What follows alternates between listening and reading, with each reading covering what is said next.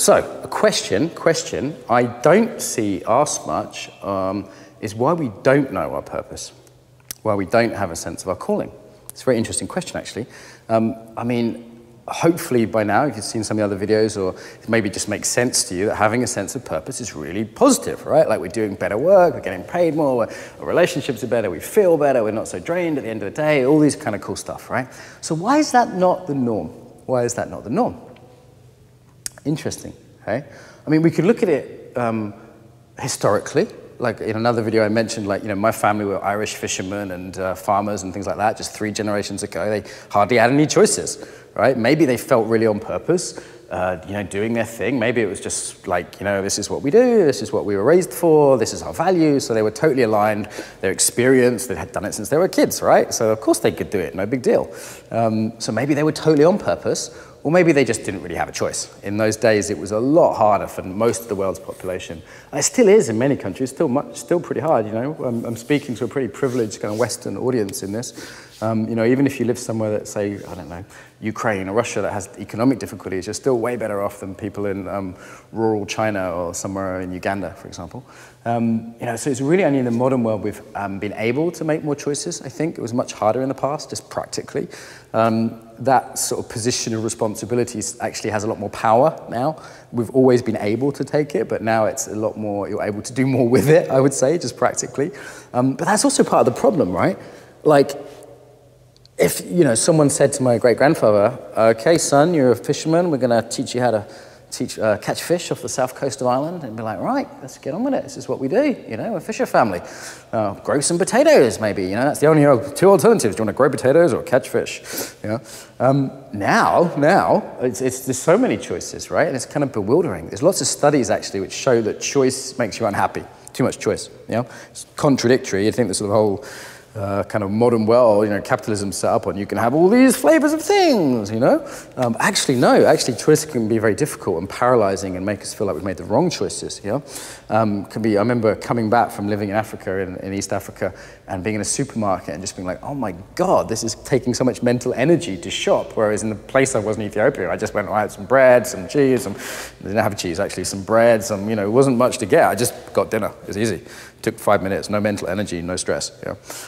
So like the choices can be paralyzing. Like when we can do anything, we're like, what the fuck do I do? And there can be this sense of like the better party is happening elsewhere, right? Like that's part of the modern predicament. So that's the kind of like, we might just say that's the circumstance. But I'm a little more paranoid than that. I think there's something else going on.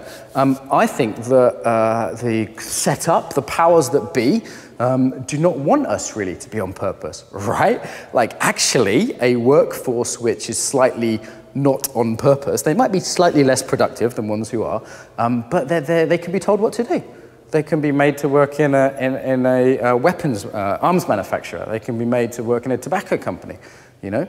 And I spoke to a girl that worked in a tobacco company actually, and I said just not long ago actually, from Kazakhstan I think, I said, why do you do that? Why do you do that?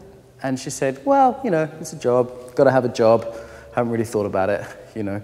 And she's a lovely person, so not a bad human being, ethical, kind, generous person, and devoting her life to an addictive substance which kills people, right? Like it's a fairly clear-cut example. Now, perhaps there's some purpose you could find in a tobacco company. Not, you know, again, I'm not saying people that work at tobacco companies are bad people. I'm saying for me, and her, more importantly, her values, it didn't really match. But she never really thought about it. She'd never been encouraged to think about it. At school, there's a little bit of kind of careers guidance, but it's all about being realistic. It's not, nobody ever said to me, you know what you can do, Mark? You can create a job working with embodiment, helping people find their passion, and you can do it around the world in your own crazy, creative way, and you can swear and make jokes and talk about sex with dolphins. Nobody fucking said that to me at school, right? Yet here I am, and if I went to a school reunion, I'd be considered one of the more successful people in my school, for sure. So I wasn't told to do that. You know, it can just be about having role models. Like I have some really good role models.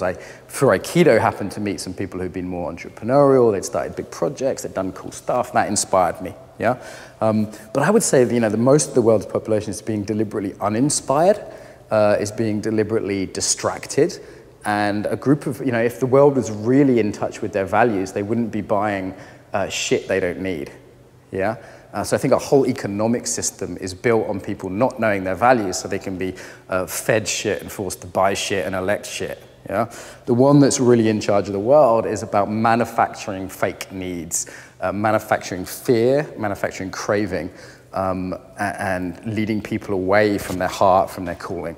So for me, what we're doing here, yes, it's personally very useful for all the reasons we've looked at, you know, health, happiness, relationships, money, blah, blah, blah.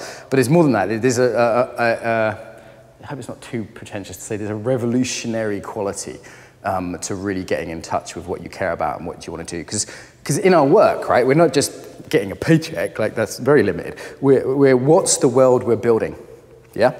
Like what's the world we want to build? And what's the world we build, not as a hobby, not as something we do on Facebook for 20 minutes a day, not something we do at the weekend. What's the world we want to build with like most of our waking life, right? So yeah, of course people don't want, you know, the powers that be don't want people in touch with that. Like, of course. So yeah, I think this is, I've never heard this said before, like why are we not in touch with purpose? I mean, there's more pieces to this. The disembodiment piece is a big one. That's part of the how of this political piece. By taking people out of their bodies, you lose sense of your heart, your values, your relationships, what you care about. So there's a how piece there, brainwashing type stuff as well. But yeah, so I think it's important to remember what we're doing is weird and countercultural and a little bit dangerous and subversive. That's kind of sexy, but it's also true. It's also true. I see more people doing this increasingly.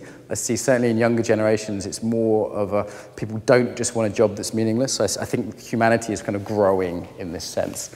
So it's cool to be part of that. It's cool to be part of that. So that's maybe the bigger context of, you know, if you're beating yourself up, like, why have I not found my purpose? And, you know, like, well, there's a reason for it, you know? You're in a particular set of conditions.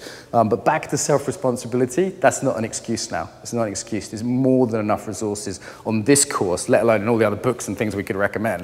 You know, there's plenty of good work out there around this, but just on this course, there's enough for that no longer to be an excuse. So it's, you know, understand that you were out of contact with this deliberately and made that way for a reason, yes, and now it's your responsibility.